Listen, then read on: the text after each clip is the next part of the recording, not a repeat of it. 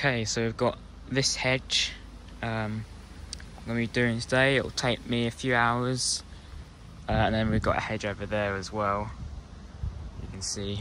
So I've done this hedge once already, last September.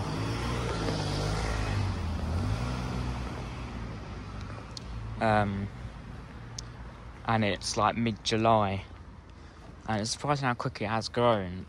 It's one of these hedges where it's actually, like, you wouldn't think it's difficult to cut, but it is. Even high-end petrol hedge trimmers struggle with it. I don't know why. I don't know if it's just the texture. So yeah, we basically cut up to this point.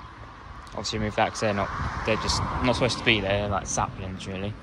Just cut them down, cut it behind the sign. Front, obviously top, and then there's a bit the other side, but it's not really that full. And then we've got a hedge over nearer the house, because this is more of like along the driveway front. So we've got a hedge over there, which is, it's a mixture of conifer, like Leylandy, and then some purple one, and then it also has ivy mixed in as well. So the conifer hasn't really grown loads really, a few little pieces, but it's just mainly the purple stuff you can see, which just needs to be trimmed back again, just to the nice normal regular shape.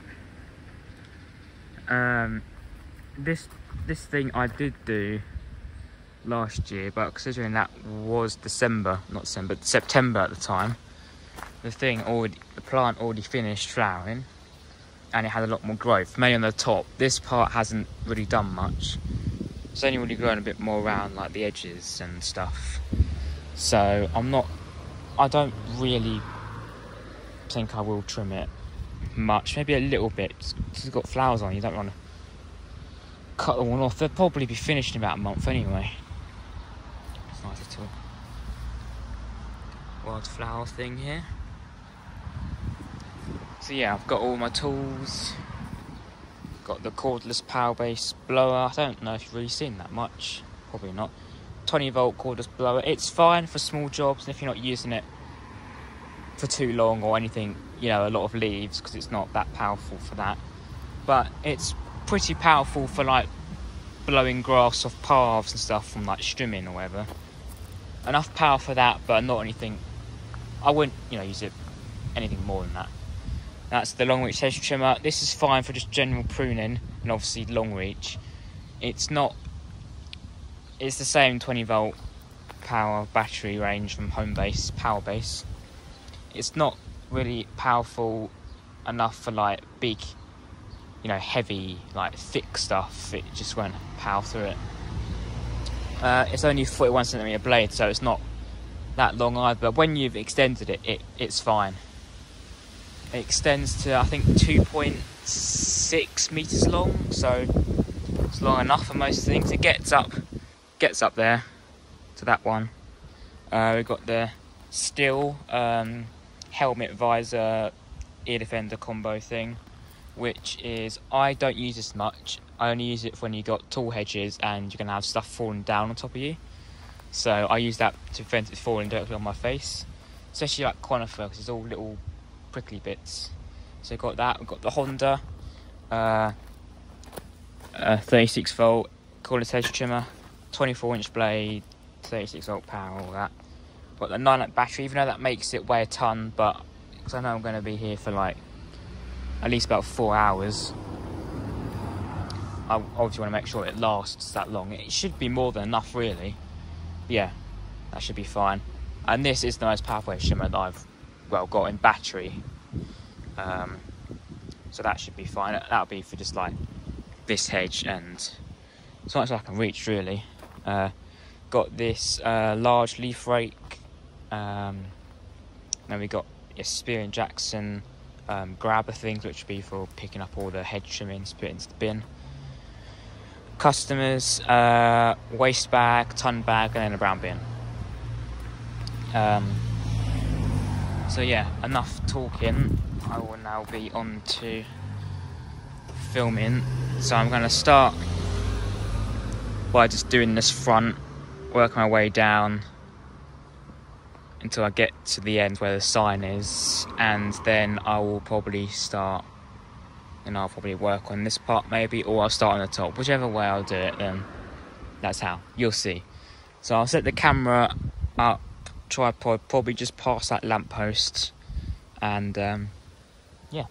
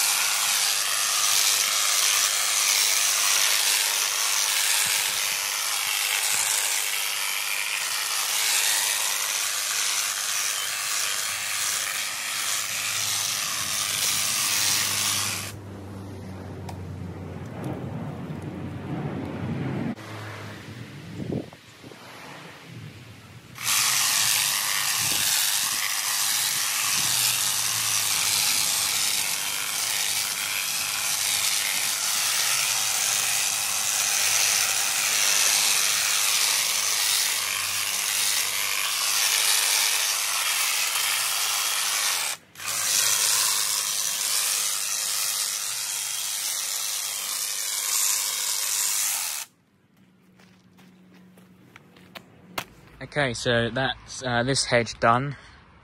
So I've done front part, obviously, as you would have saw in the video.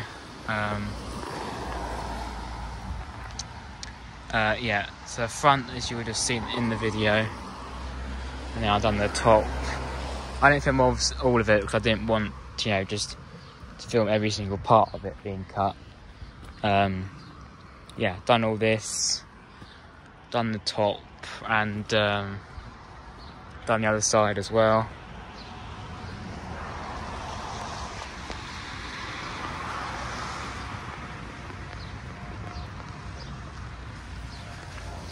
So yeah, that's this done. I was trying to get into 0.5, but it doesn't seem to want to work to get a wider view. Yeah, this side, there isn't really much hedge on this side, so it's more just cutting a few saplings and bits from the bottom, and obviously you get a few bits on the top and stuff. This part was done. There was a point about 10 minutes ago where it was sunny, it was all normal, and out of nowhere it was just torrential rain, so everything was getting soaked. But it was fine here because I was under the tree. I just had to grab my stuff. I didn't, you know, because this cheaper stuff isn't waterproof, I didn't want it to break because I just left it out in the rain. But luckily it only lasted for a few minutes, so that's that one, this hedge done. Yeah, I didn't trim that because it doesn't really need it, and I think a lot of that died probably in the winter, I'm assuming, because it should all be full now, and it's got flowers on anyway, so I've done that. It probably took me about 2 hours, which I thought it would take a couple hours, done that, and now probably, I'm guessing, another hour and a half or so doing that, and obviously that includes clearing up as well, and, you know, moving your stuff over. So it's just doing this one now, which, like I said before, the conifer part hasn't really grown loads. It's more of all this purple stuff, and obviously the ivy that's all here, and, you know, whatever else is in there as well. But it's mainly that, because, you know, as you can see, the conifer hasn't, you know, really grown much. If it was just pure conifer and none of this purple stuff or ivy, you wouldn't really need to trim it. Maybe a few little bits off the top, but apart from that, you wouldn't really need to trim it. It's just all of this purple one, which grows a lot quicker. So yeah, it would just be this, and then that should be it. And yeah, I'll film some of it. I just only want to get it so, because I want this video to only be about the Honda Hedge trimmer, and not about, you know, everything else.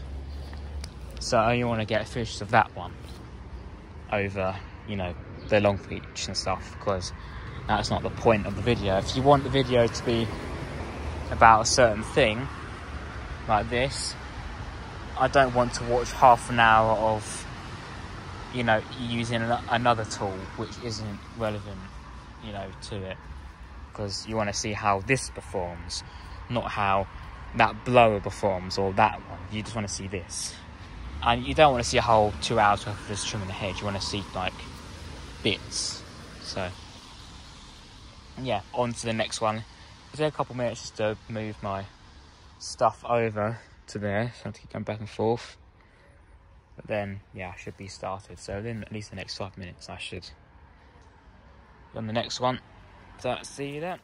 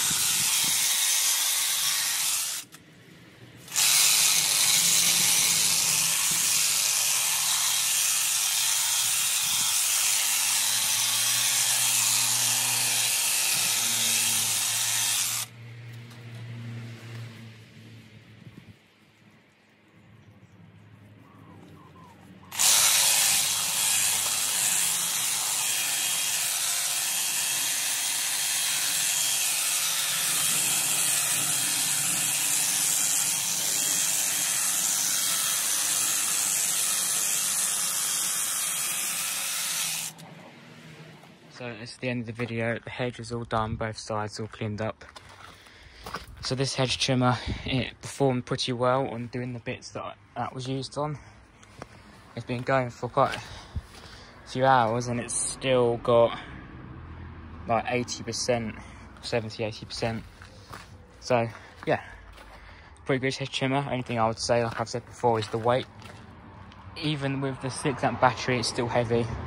So proves with the weight, but apart from that, hedge trimmer is a great tool. So that's the end of this video. Enjoy. Bye.